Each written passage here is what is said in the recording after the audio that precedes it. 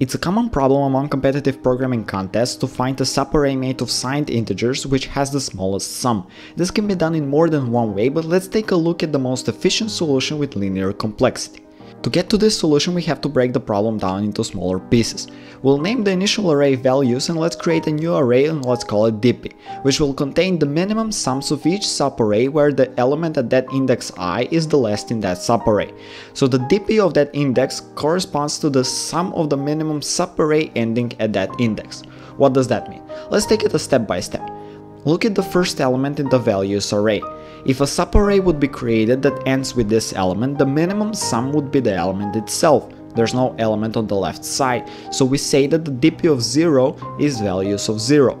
For every next element, we must take the element's value itself and we check if to this element we can attach the dp of I minus 1. We only want to attach the previous best solution if that solution happens to be a negative number.